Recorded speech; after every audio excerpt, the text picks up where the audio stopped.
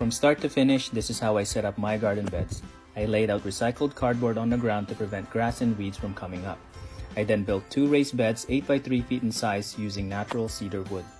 To fill these beds, I'm using the hugelkultur method using materials that I have at home. I started with large pieces of rotted logs, then applied small branches to fill the gap. I saved egg cartons, so I'm adding those as well. And on top of that, I added leaves, twigs, and garden debris. I then added a layer of compost and subsoil and left about 6 inches for the final soil mix. For the topsoil, I used Miracle-Gro organic vegetable mix. I chose plants that grow well together like strawberries, lettuce, spinach, and squash. And to help keep moisture in, I use shredded cardboard as mulch.